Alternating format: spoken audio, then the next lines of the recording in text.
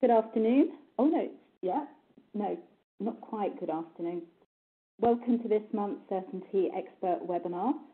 We'll shortly be conducting a sound check before introducing Edward and Paul, and we'll be with you very shortly.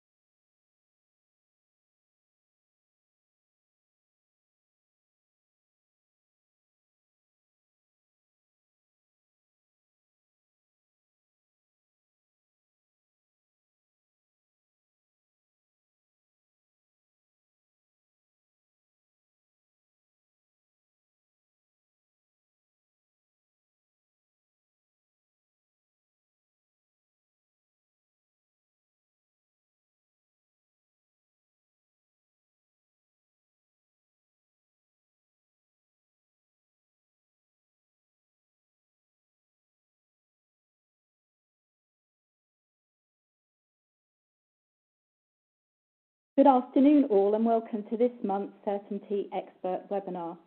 I'm Julia Szczepanski, Client Projects Director here at the Certainty National Will Register. We are pleased to welcome for the first time Edward Cumming QC of 24 Chambers and Paul Hewitt, partner at Withers Global Law Firm, who will be co-presenting this month's webinar entitled Deputy and Attorney Abuse, Warning Signs, Prevention and the Role of the Will. For those of you who are new to what we do here at the National Will Register, may I just remind you of the following. Certainty provides will search services for missing, unknown or later wills of deceased testators and increasingly for living testators who are applying for statutory wills or are carrying out their responsibilities as an attorney or deputy and need to apply for access to their donor or client's will. We not only search the National Will Register, but we can also search for non-registered wills in areas where the testator used to live or work throughout the UK, including Scotland, Northern Ireland, and including searches with professional will writers from IPW, IPWS, and SWW, and at storage facilities such as the National Will Archive and National Will Safe. We can now begin, and should you have any questions during the webinar, please type them into the comments box. and let us know who you are and where you're from, and Edward and Paul will try to answer as many questions as time allows. I wanted to introduce this webinar personally.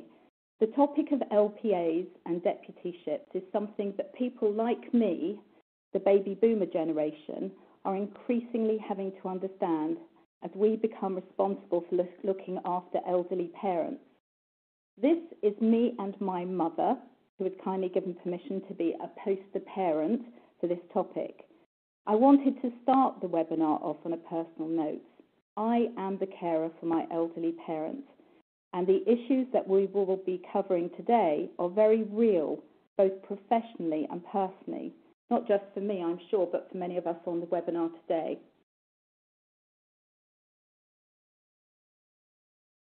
So as we become an increasingly ageing population prone to illnesses such as dementia, and with the number of LPAs and deputyships set to increase, for some there may be a sense of entitlement or early inheritance syndrome, as some call it, giving rise to potential abuse of those deputy and attorney powers, whether inadvertently or intentionally. Add to that mix the complexities of family life and relationships today, then you have situations that will only continue to attract media attention on the potential travesties perpetrated by a combination of all these issues. Indeed, COVID-19 has well and truly induced a media frenzy around the care community and the plight of our elderly population and their treatment. Private client matters are well and truly in the spotlight. It is important to us at the National Will Register to provide increased content on court of protection matters in our eminent expert webinar and articles programme for 2020, as we too see an increase in deputy and attorney will search inquiries. In fact, in the first 4 months of this year, we have already dealt with 83% of total inquiries we received in 2019. So, it gives me great pleasure to introduce our two speakers, Edward Cumming QC, who we had a little bit of a debate before the webinar started. He's far too modest to tell everyone that he is the youngest silk in 70 years. Edward is said in Chambers and Partners to be a lion in court and a superstar in the making. He's probably too modest to say all of that too. And has exceptional experience of contentious probate and estate litigation, which forms a key part of his thriving mixed chancery and commercial practice. He's recommended by Chambers 2020 as leading QC in no fewer than 7 separate practice areas. He has particular experience of probate and court of protection cases involving abuse of the elderly. And to Paul Hewitt. Paul is top-ranked and described in the directories as a star litigator and formidable opponent. He specialises in all types of trust and probate disputes, including claims about the validity, construction and rectification of wills and trusts, 1975 Act claims and removal of executors and trustees. These include statutory will applications and disputes over the appointment or conduct of attorneys. Paul is also listed in this year's The Lawyer Hot 100. So over to you, Edward. Good morning, everybody tuning in. The focus of our webinar this morning is something of a hot topic. Just 2 weeks ago, a well-known daily newspaper that I'm simply going to call for the purposes of this webinar and potentially defamation law as well, the Daily Rag, reported, or should I say in tabloid speak, belted, 94-year-old's wealth looted, in scare quotes, by relatives with power of attorney. 2 relatives put in charge of a 92-year-old woman's finances by the Court of Protection have been allowed to get away with plundering half of her savings. The deputies, in scare quotes, many of you will have noted already the conflict between the first line and that fact. The deputies appointed by the Court of Protection to look after the finances of people who are not able to manage their own affairs had used their position to loot, in scare quotes, half of her wealth without even consulting her. Well, slightly lurid reporting aside, and notwithstanding that a driving force behind the Mental Capacity Act 2005 and the move from enduring powers of attorney, EPAs, to lasting powers of attorney, LPAs, was a desire to limit the extent to which EPAs are being used without the Court of Protection ever knowing about them, still less knowing that they were used correctly. The LPA regime is essentially based on trust, and it envisages limited intervention as a result by public authorities.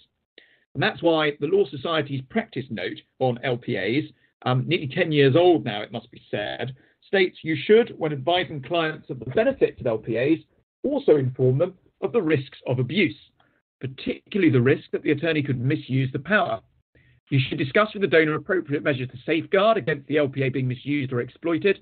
You may also notify other family members or friends who aren't named persons to be notified of an application to register it of the existence of the power, why the attorney's been chosen, and how the donor intends it to be used. This may help to guard against the possibility of abuse by an attorney and may also reduce the risk of conflict between family members at a later stage. Well, what we plan to focus on today is some of the issues that crop up in circumstances where there might be abuse going on. The first way we're going to look at that, by way of context though, is by reference to who it is that might come across potential abuse in an LPA context. Well, that's important because, as I say, the LPA regime operates on the basis of a fair degree of trust. And the court won't exercise its management powers, such as demanding accounts, records, or reports for review, which it can do under Section 23 of the Mental Capacity Act, unless it's got good reason to do so. But it's only got good reason to do so if behaviour is brought to its attention. Now, the person most obviously best placed to know about abuse that's going on is the donor of the power themselves. But the dilemma at the heart of many of the issues here is, of course, that they are also singularly ill-placed in many instances to draw any potential abuse to the attention of the authorities, or indeed to recognise it for themselves. The main applicant in relation to abuse matters before the Court of Protection remains the Office of the Public Guardian, the OPG, and that's apparent from all of the reported cases. But it's interesting to think about what it is that prompts action by the OPG. Well, the latest report of the OPG gave these very interesting statistics. 38% of referrals to the OPG come from concerned relatives. 22% come from local authorities, and that will be through their role in the social care process. 10% come from solicitors, which you might think actually is quite a surprisingly high number. 6% comes from other attorneys and deputies, and those complaints are usually about a co-attorney or a co-deputy. And then 20% comes from the other category, which includes banks, doctors, advocates, carers, and the police. What happens then within the OPG once a referral is made? Well, the supervision division of the OPG will carry out initial assessment, first of all, by reference to the risk to P. And that's very similar to the sort of assessment of risk that takes place on any reference to social services. The matter is then referred to the compliance and regulation team.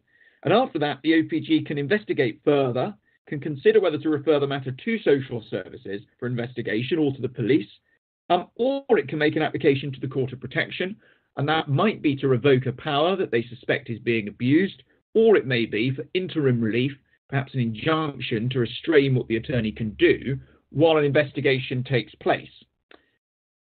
So how prevalent are these referrals and these investigations? Well, again, the OPG's annual reports are quite useful on this, and it's instructive to look back over how a pattern has emerged over the last few years.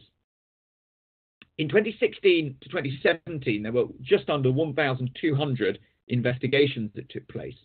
The next year, that had almost doubled to 1,800 odd. And then in the last year for which we've got statistics, the total number of investigations is 2,800 plus. So the number of investigations had more than doubled in 2 years. Now, of those, 25% result in court action, 16% result in resolution by some other method. Much of that will be attorneys taking a view once an investigation is launched. And 59% of the investigations result in no action being taken. But that's still at the 2018-2019 rates amounts to about 700 removal applications or interim relief applications being made each year. Now, against that number, the OPG would no doubt want me to point out that there are nearly 4 million registered LPAs, EPAs and deputyship orders as of July last year.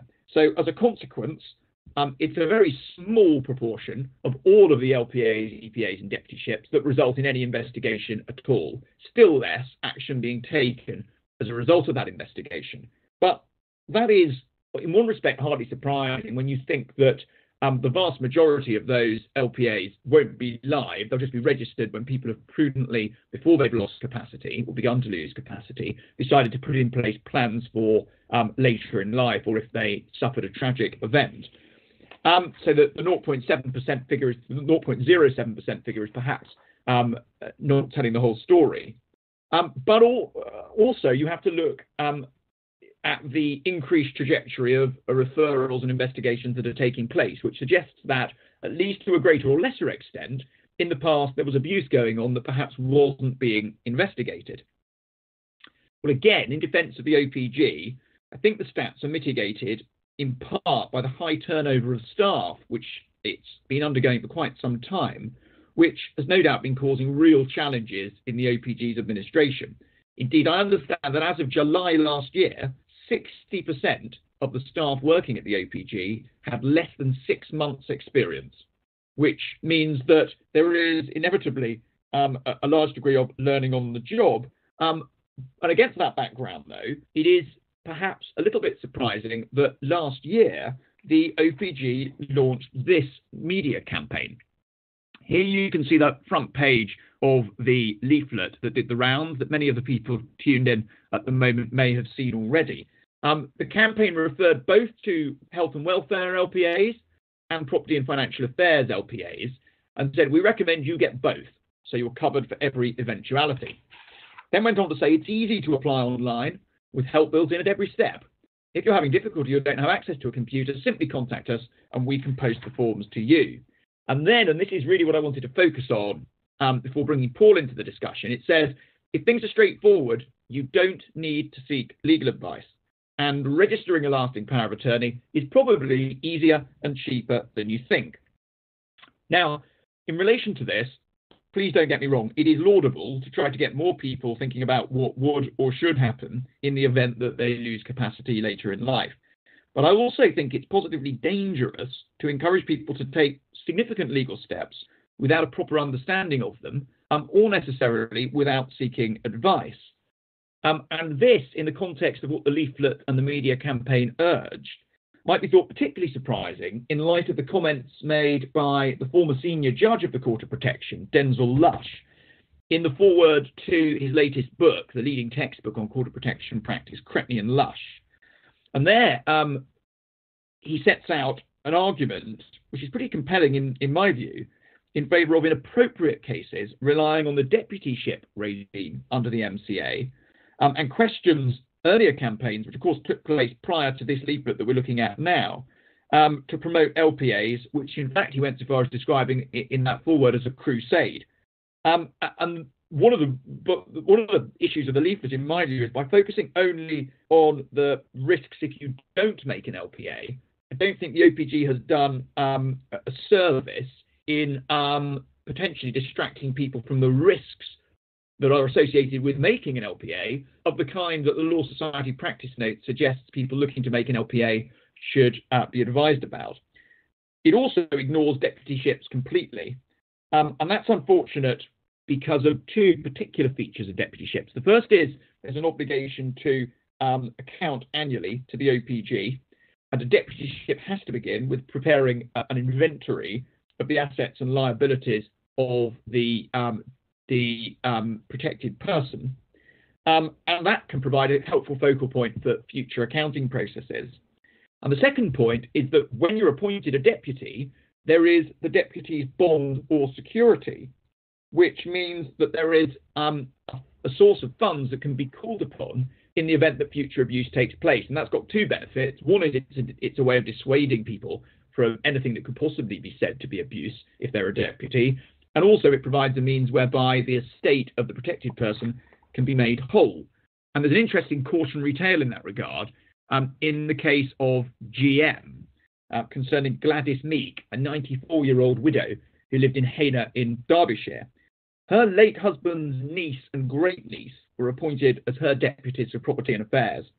And they went on what I can only describe as a ghoulishly splendid spending spree, which involved buying a Mini Countryman and a Ford Fiesta for themselves, obviously, an Apple laptop and a Sony laptop, Rolex watches and Omega watches, Alexander McQueen and Mulberry handbags, season tickets for only one football club, perhaps surprisingly, given they got twos of everything else, and all the more surprisingly that it's Derby County they got the tickets for, and then an array of rings, jewellery, perfumes, and other presents for other family members.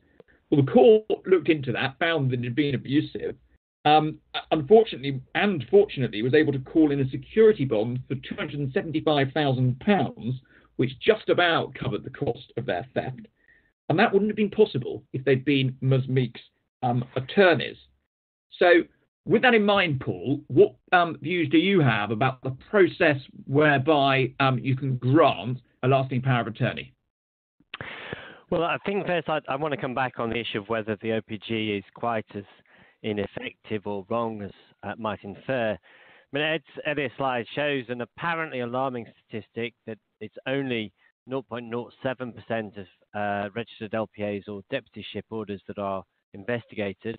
And it's certainly true that, for instance, the Brunel University Dawes Trust report in 2017, looking at financial abuse of those lacking mental capacity, concluded that the OPG is largely reactive, investigating where concerns are raised, but rarely taking the initiative. And as Ed set out, there's no active monitoring of attorneys in contrast to deputies who do have obligations to file accounts and reports annually.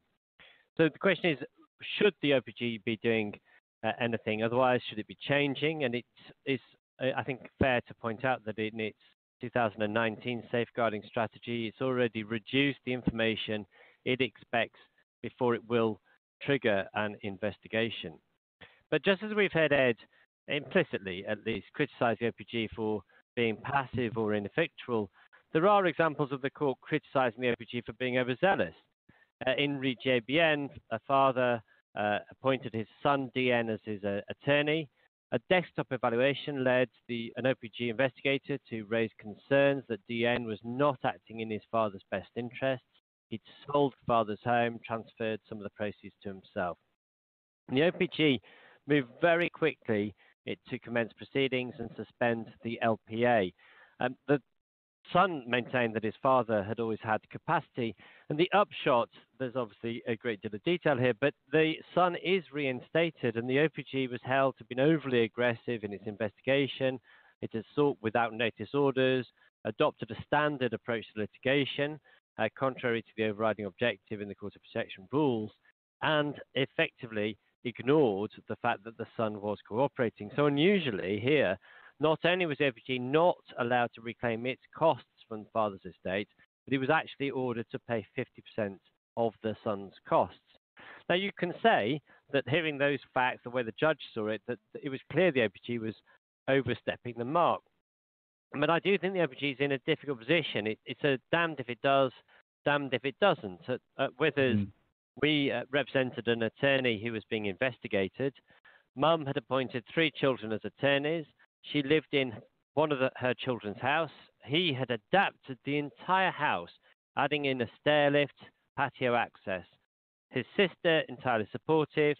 His brother, hostile, reported our client for abuse of the finance. And the OPGA presented with the facts from the hostile brother, attacked a mingling of funds, because it is true that he had put his mother's funds in his own account, had funded the work to the house, and the allegation was that the son had benefited from the uplift in value. Although query whether there was really an uplift in transforming a family home into somewhere that is suited for someone with mobility issues. long letter, lots of questions, lots of detail. But in the end, OPG was satisfied that our client had acted appropriately. But it was certainly a very unpleasant experience for him, and not one that you want to put through ordinary people who are making very often huge adjustments to accommodate, look after, supervise, help elderly or even the younger who've lost capacity. Interestingly, in that case, the OPG recognized where the merits lay, said that there are occasions where the complainant, may in fact be removed if they are also the attorney. So there can be consequences for making unfounded allegations. But I think the point of that is simply to bear in mind how difficult it is for the OPG to sift fact from fiction, allegation from legitimate concern. But to the specific question. Oh, yeah, sorry, Ed. I was just going to jump in just to echo that they are, in that respect, in a really unenviable position, given the obvious funding issues they've got. And that's only made worse when you've got the turnover of staff and more resources inevitably eaten up in trying to train people up. Indeed. But let's then turn to this question of whether it is too easy to apply online for LPAs. And Ed's outlined how the OPG has focused marketing on encouraging LPAs, but also there's been an encouragement to do this online. And in our experience at Withers, even before the current lockdown, which has forced even those like me who are tech phobic to do more things remotely, somewhere between 20 and 30% of LPAs were being made online. And I suspect that's simply going to increase. So it is important that we look at the way it's been done and the messaging. There are drawbacks, but equally, it's simply wrong to say that there are no safeguards. Account through dove.uk portal, fill in the forms online, but the forms still need to be printed and signed by hand before they're submitted. There are plus points in having them online. They're more accessible, more convenient to put in place. If they're more convenient, then hopefully more people have them, which in turn means less deputyship applications, which I think is a positive. Because if we're honest, those are more drawn out, more expensive, and they are not necessarily guided by P's informed choice as to who P wants to manage their affairs. And digitalisation should reduce the administrative burden on OPG, so should enable it to focus on other areas such as safeguarding, which is exercising us on this call.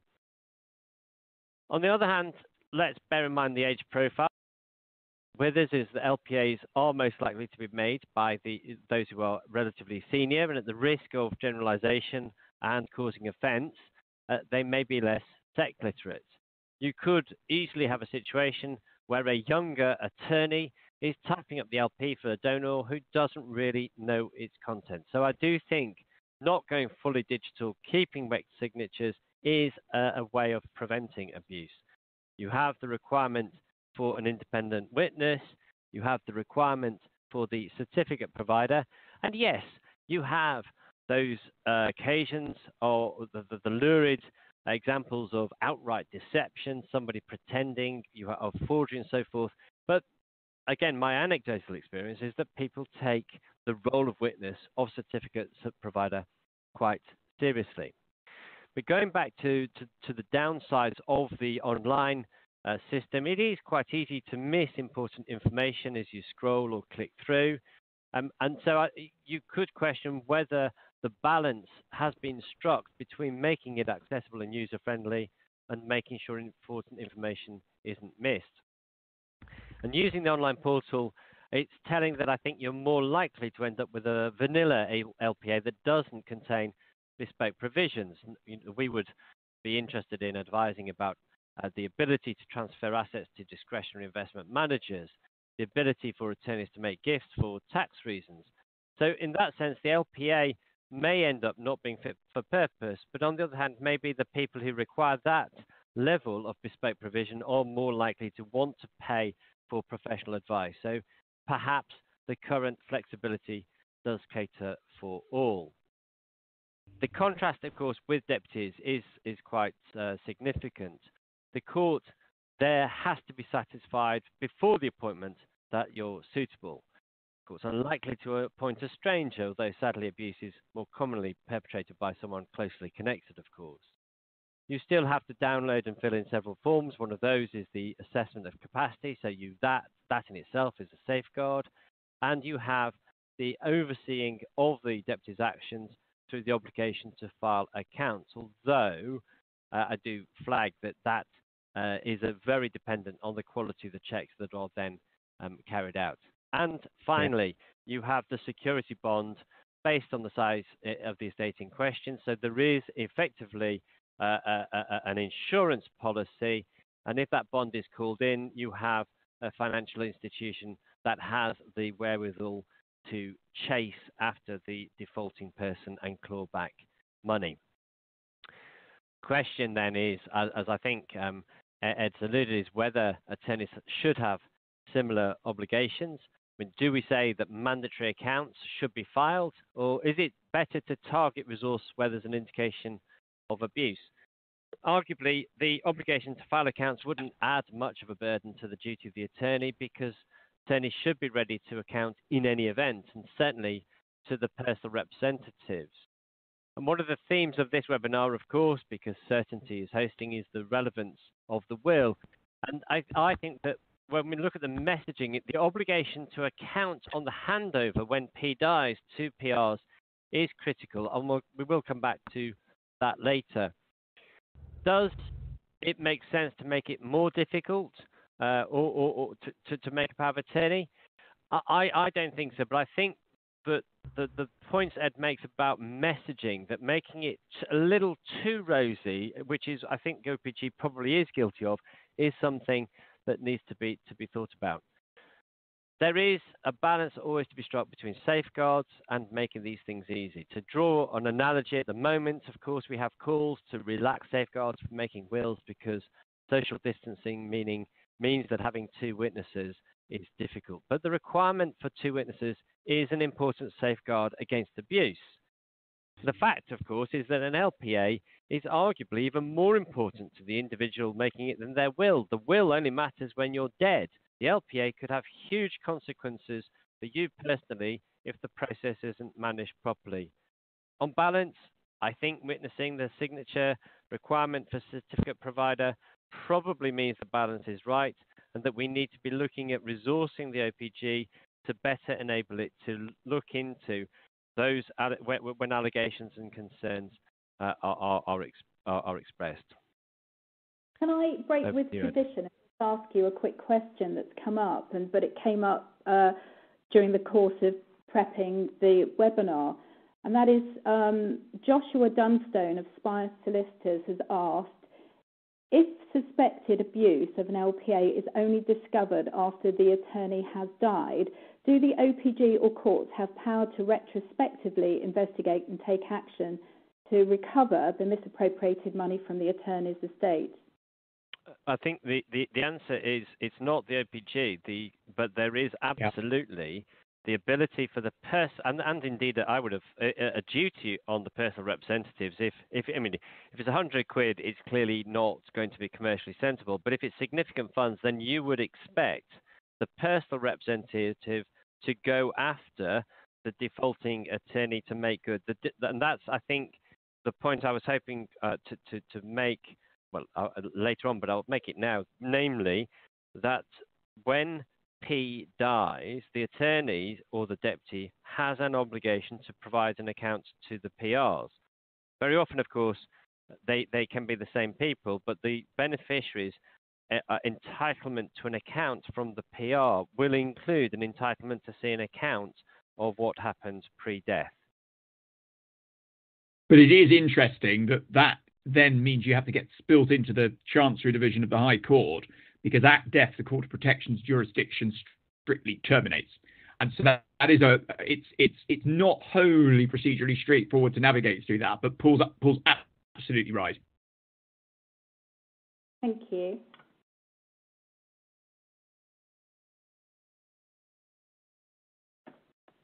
I think you were going to take this. You were then going to press on, Ed. Yeah, so the alternative end of the process from granting the LPA is, of course, what steps you can take when things have gone wrong. And if the protected person's still alive, then it may very well be that what you want to do is get a potential bad egg of an attorney or deputy out of office as quickly as possible before more harm can be done, and to ensure that perhaps a fuller investigation can take place of what's been going on. And I was going to look now very quickly at the Courts of Protection's jurisdiction to remove and replace attorneys and deputies, before we're then going to look at a few more examples of abuse and some of the issues that arise from those. So if you're wanting to remove an attorney, whilst the donor of the power has capacity to revoke it, then they can revoke it at any time. With capacity, you have to be very careful. There is no capacity in a sort of generic sense. There is only capacity to do particular acts. So the capacity to make an LPA is subtly different, albeit not that different, from the capacity to revoke the LPA. But both are very different, potentially, from the question of capacity to actually manage one's property and affairs or one's health and welfare. And again, particular issues that might arise within both of those very broad categories. If, however, P does not have capacity anymore to revoke a power of attorney, a lasting power of attorney, the Court of Protection may either revoke it if it's already been registered, or if it has not yet been registered, refuse any attempt to register it under Section 22(4) of the Mental Capacity Act. But it can only step in to do that where it's satisfied that the donee of the LPA has behaved, is behaving, or proposes in the future to behave in a way that either contravenes their authority or is other than in P's best interests. Now, that's subtly different from the test that prevailed under the old enduring power of attorney regime, when the court could remove or replace the donee of an EPA if it was thought that they were unsuitable for the role. Now, that obviously gave the court a fair degree of discretion to effectively override what were the wishes, the capacitor's wishes, of the donor of the EPA. And so, as part of the reforms of the Mental Capacity Act in 2005, this different test was brought in. But I've got an interesting thesis as to whether, in fact, the test that the court will apply is that different from working out whether in substance, from working out whether the donee of the power is in fact suitable or not. Because if it turns out they are wholly unsuitable for reason A, B, or C, it's hard to see how they can be proposing to behave in a way that's consistent with P's best interests if they're proposing to carry on acting as attorney. But nevertheless, that's the test for removing or replacing attorneys. As regards deputies, there's a similar power. The court has jurisdiction to vary or discharge in order appointing a deputy at any time. So they can vary the powers they have. They could vary the order by appointing a co-deputy, for example. The jurisdiction there is that the court can revoke their appointment or vary a deputy's powers where it's satisfied, again, that the deputy has behaved, is behaving, or proposes to behave in a way that contravenes their authority or isn't in P's interests.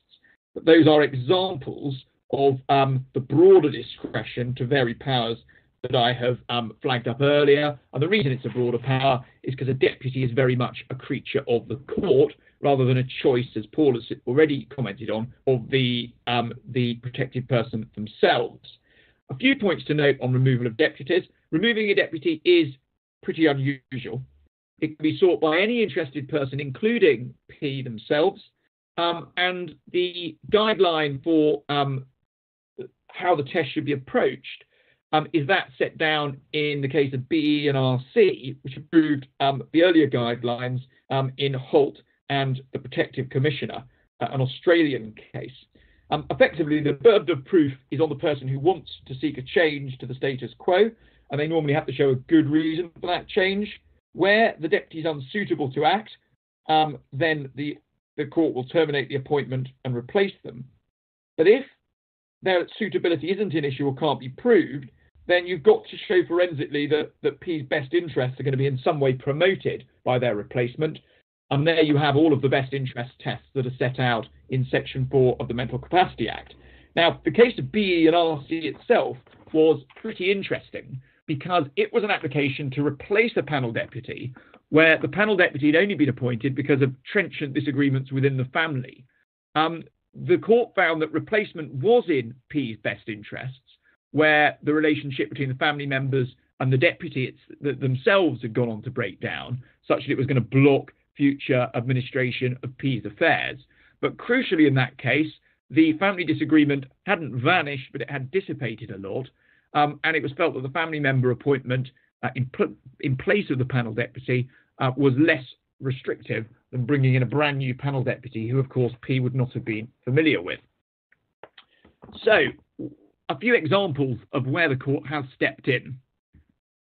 First is Re Harcourt, where an attorney had failed to cooperate with investigations by both the Court of Protection and the OPG.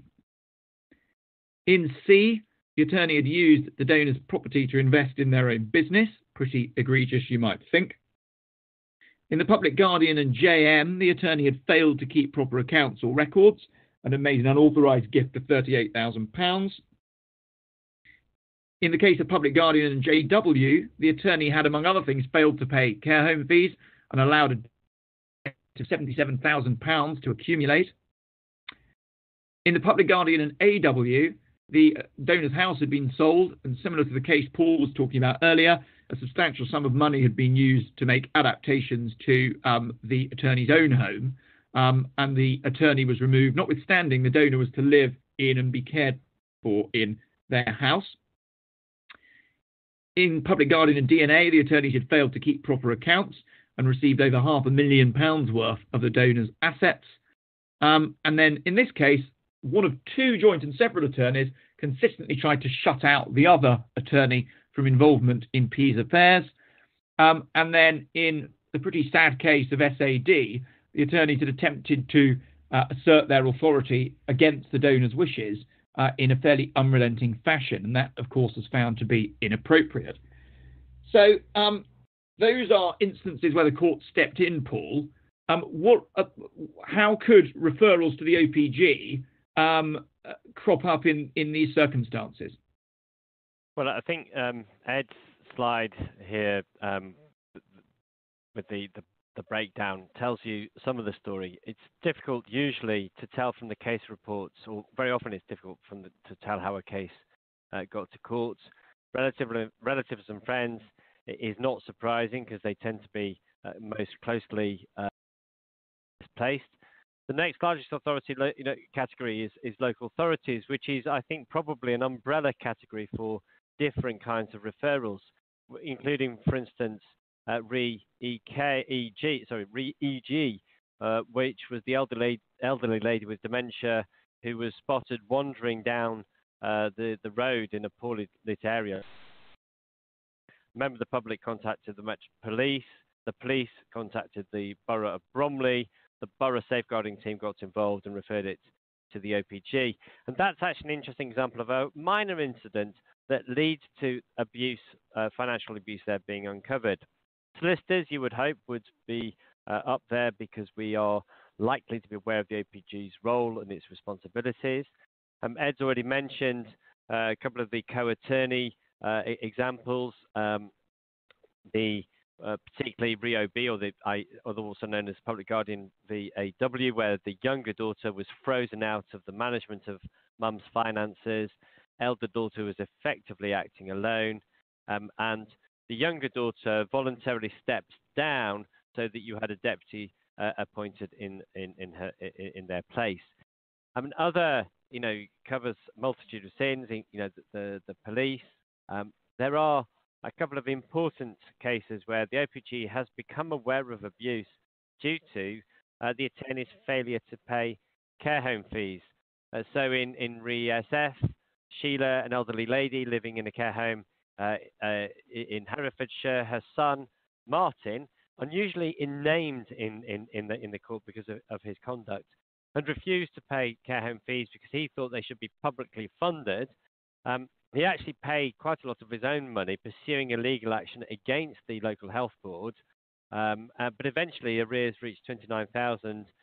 Concerns were raised with the OPG, and his conduct was put under the spotlight. You have a similar case in re-ARL, attorney's son insisting that the care home fee should be funded by NHS continuing health, and ultimately the care home attacks. I mean, I think the judges are quite clear. In that one, the judge said the correct course of action is to pursue the usual dispute resolution procedures while paying the fees, underlined. And if you receive a refund, if it turns out the NHS or someone else should have been paying, that's good, but it's manifestly not in the donor's best interests to leave their care home place in jeopardy through a refusal to pay the fees. And I think we want to just touch now, I think, Ed and I, on trigger points. What are the signs of abuse? And I think so. A failure to pay care home fees indicates, in my view, on the part of the attorney who is also the future, or expects to be the future beneficiary of the estate, a certain sense of entitlement and a willingness to put their own interests before those of their elderly parents. And so Martin, son of Sheila, had not only refused to pay fees, but also refused to provide his mother with a personal allowance, or to provide the home with an allowance to pay for toiletries, with the infamous quote in the judgment, "I don't think she needs colour tinting." That kind of conduct obviously should raise suspicion. I think, Ed, you were going to talk about gifts. Yeah, gifts is another one, and gifts obviously is one of the clearest ways in which the powers of an attorney can potentially be abused. The general rule is don't give gifts as an attorney, but there is a limited exception whereby you can allow it.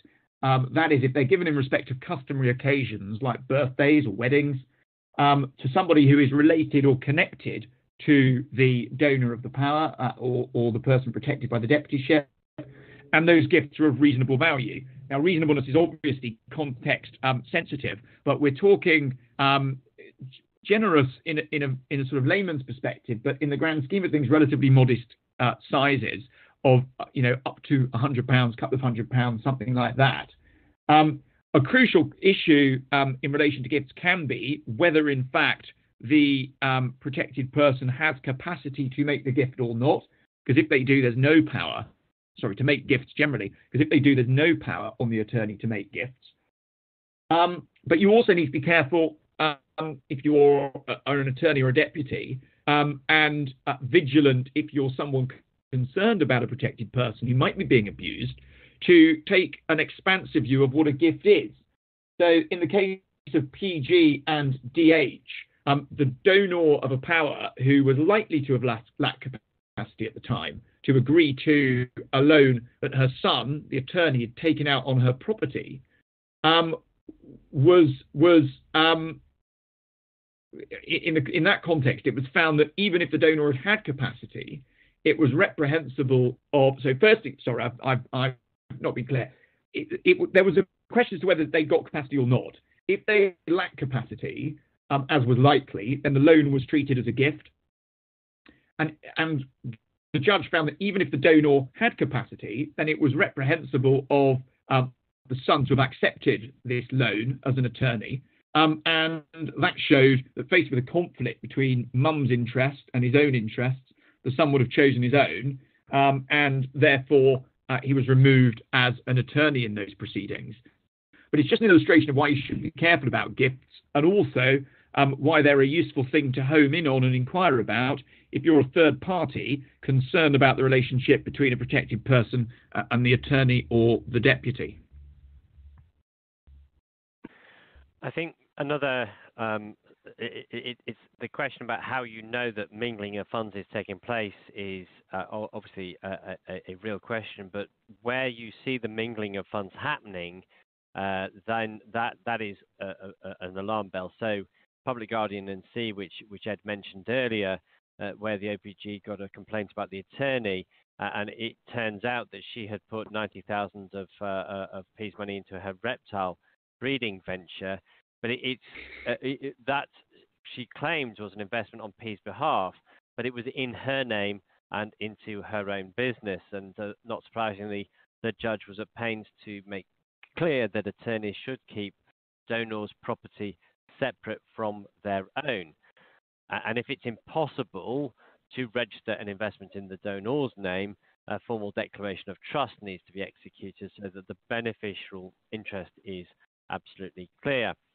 So again, done subtly, that mingling of funds might not be noticed pre-death, but very often it does come out. There are other subtler triggers. In the ARL matter, the other care home case I mentioned earlier, the judge found it curious that the son had instructed no fewer than 6 firms of solicitors to deal with legal issues supposedly arising out of the LPA. Now, some of those legitimately for the drawing up of the LPA, but then he went to a second firm for advice on his responsibilities, a third firm to pursue the NHS for continuing healthcare payments, a fourth firm to sell the mother's house and buy a flat in his own name with the proceeds, and 2 firms of specialist drink driving solicitors to defend him. He was prosecuted for drink driving, I think, arguably when he was on the way to see his mother, but all of this at his mother's expense. And the judge said, I wonder whether this is a smokescreen to ensure that no one firm or company is fully aware of the extent of his ineptitude and deceit. So I think that is a sign. As solicitors, I think we are particularly attuned to wonder why has our putative client come to us when they were with another firm and they went with that firm for very long before, since the one before that. So that is probably another concern. I think, Ed, you wanted to cover off misapprehensions on the part of attorneys? Yeah, it sort of feeds nicely from what you were saying, Paul. There are, in my experience, various rationalizations for questionable conduct, which flow naturally from human beings' ability and need to justify what they're doing or what they want to do. But these are, I think, also important triggers that it's worth keeping an eye out for, because they can be indicators that abuse can be taking place. So the first is they had capacity and said I could have the money. Well, that obviously arises in the gift context, but it can also apply in respect of all manner of misuse of money, manners of misuse of money of the kind that we've been talking about this afternoon. The second is they'd have wanted me to have the money if only they had capacity. It will all be mine soon anyway, so what's the problem? I deserve this for the sacrifice I'm making. And I don't say put that last one out there too glibly, I hope, because undoubtedly huge numbers of people do make huge sacrifices to try and care for people who have dwindling or no capacity. But at the same time, it, I think, homes in on the very difficult line that has to be drawn between protecting the interests of the donor of a power of attorney, the person protected by a deputyship order, and the very separate interests of the person that's meant to be looking out for them. So that brings us on to the final point we wanted to touch on before, and I'll take it fairly briskly, so we have got time to move into the many questions that I've seen flowing in during the course of the presentations and the discussion. What are things to bear in mind if you are trying to advise someone in the context of potential proceedings to remove them as an attorney or to have them removed as an attorney? Well, the first thing is bear in mind the threshold tests that I touched on earlier, and always make sure that what you say and your investigations are focused on how you're going to establish that they are or are not satisfied in the event that this comes before the Court of Protection. In particular, as regards acting in P's best interests, bear in mind that that isn't limited to acts as an attorney or acts as a deputy that aren't in P's best interests. There's a couple of cases that are on the slide there which show that it's conduct in any capacity. And that can be particularly significant where there is familial discord, for example, and it can be worth looking at and focusing on that. And then more generally, our message is dig, dig, dig. Think imaginatively, if you can, about what the restrictions may be on what an attorney can do. Check, for example, what the LPA in fact says and whether there are powers that are conferred in it for particular steps or restrictions that are included in it in respect to particular steps, or whether there are powers that are conferred in the case of potential contraventions of it. And also think about investigations into things that have happened in the past, even if not the immediate past, because again, they can help you bolster a case of abuse having taken place and it not being in the best interests of P for this person to continue. But all the time, bear in mind that what the Court of Protection is going to be most concerned with is looking forward rather than back and working out what is going to be necessary to stop abuse happening and to check that the protected person's interests are protected as best they can be in the future. How is a replacement attorney or deputy going to be better placed in the future, given the issues that are going to arise in relation to P, than the person who is currently in place? I think then it is worth just covering off. There are some safeguarding practice points that are worth flagging very quickly. That the fact of having more than one attorney does mean there are checks and balances. They can watch each other, being accountable to each other. As a solicitor, I would obviously regard it as a very sensible thing to have a solicitor acting alongside a lay attorney. When you fill in the LPA, you can specify that a third party should be notified. You can also include supervision provisions. I mean, of course, they're often not used, and whether they are missed, particularly being overlooked by doing the forms online, brings us back to one of the concerns we had earlier. I think we've already talked about recovering funds, and obviously certainty have a great interest in whether the will is important. I think the bullet point was, can it contribute to the forensic audit trail? And I certainly think that the will is indicative of intentions. If she leaves everything to me, isn't it odd that she gifted significantly to you when you were in control of her funds? It's also, I think, particularly in play when you look at the difference between an EPA and an LPA. The EPA allows gifts to those who might be expected, that P might be expected to provide for, including yourself. So the will, I think, potentially is very important guidance. But with an LPA or deputyship, the problem about the importance of the will and the gifting is, I mean, a gift is unauthorized or it isn't. Martin, the man who wouldn't pay for his mother's colour tinting, knew that he was going to benefit under the will, and therefore he wasn't going to spend any money. So I think the will is part of the factual matrix. Sometimes it may lend itself to ratification of unauthorized gifts.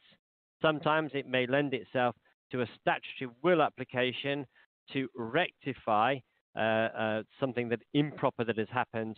And it's also worth bearing in mind that the Law Society guidance makes clear that a financial attorney is the client's agent, and the will forms part of the property and financial affairs which the agent is authorized to manage. And as such, the will, we, the solicitor, if we're holding the will, can disclose it to the attorney or deputy unless there's an instruction to the contrary within that document or the court order, or there is a genuine cause for concern, as to which the Law Society does give some guidance. But I come back to the point I made earlier on, that I think the mere fact of the will's existence held by a third party is an important aspect in tempering the temptation on an attorney or deputy to misbehave, provided they understand that someone else will have the right to look at what they have done. There should be an account, and that goes back to the question that was made earlier, and I think it also goes back to whether the messaging is sufficiently clear. I agree. Yeah, I completely agree with that. I agree. And just to be clear, the National Will Register doesn't remove former wills or codicils, so that's why it forms part of the audit trail for forensic purposes. It's just a new type of forensic element, and I think it's very important in this case. We have actually been approached in the past. Obviously, we don't divulge any information to third parties, but we have been contacted by, say, members of the police force. So I think that the National Will Register has just morphed into a repository that actually helps in cases like this. As Ed has just said, we've had lots and lots of questions in. Ed, do you want to take some of them? Yeah, absolutely. We've got a bit of time left, so let's delve into them. Excellent. Do you want me to select, or would you like to select? I'm very easy. I'm opening the very helpful screen that's got them in here. I'm going to read the first one out and ping it towards Paul, and then I'll pick out another one and digest it while he's answering it. There's a question from Emma Fuller at EHL Solicitors. If the attorneys financially abuse the donor, and this has been confirmed in criminal proceedings, the donor's lost capacity, so cannot change her will. The abuser was a beneficiary in the will, but the donor dies before the criminal proceedings have been concluded. Will the attorney still benefit under the will? If the finding was made before the donor died, should a statutory will be applied for? Well, I think the answer probably is yes there in the question, which is if the will is still going to be valid until such time as it's set aside. So the potential remedies are either stat will, or if there is a money claim against the defaulting attorney, then they obviously have to account for that, and that may be being taken into account during the estate administration. Yeah, and pivoting off that, so Holly Meaver Hawkins from Enable Law has helpfully flagged that she understands the LPA practice note from the Law Society is being reviewed at the moment. I wonder, but she can't answer whether she's involved in that review at all.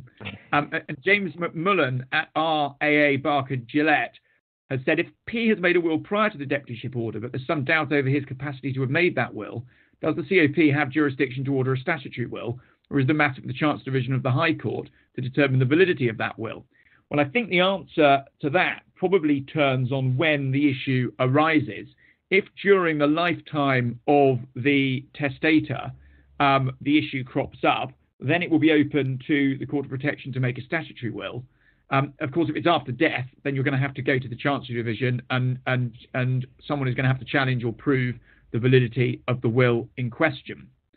I think there is an argument, Ed, isn't there, that it is in P's best interests for this dispute to be resolved before they die, in the rather weird way that we have to apply best interests to the making of a statutory will, which is it stretches into the intellectual. The definition of best interests doesn't really fit with will making, but it's a fiction that we have become used to. Indeed, and it does just very quickly provide an answer to the issue that often crops up in probate proceedings, which is that the best witness, i.e. the testator, testatrix, isn't there. Even if they've lost capacity, there is scope to discern something of evidence from them that can be used. Thank you. I'm afraid I'm going to have to wrap things up. This has been fascinating. And from all the questions that we've seen, we can see how important it is for a lay attorney or deputy to seek legal advice. This is just too important a matter.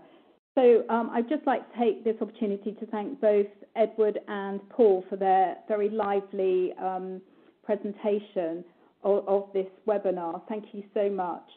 And could I just end by telling you all that our next Certainty Expert webinar will be presented by Tom Demont QC, Barrister at Radcliffe Chambers, entitled Execution of Wills, Especially in a Lockdown, and that will be on the 21st of May at midday. So thank you all very much for your time and for registering. Thank you. Thank you very much. Bye-bye. Bye. Thank you.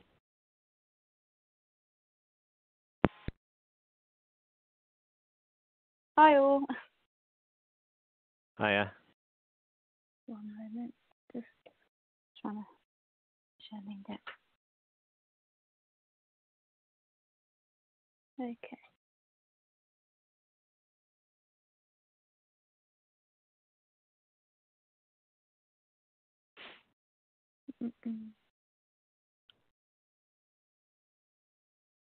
I take it we're off air now.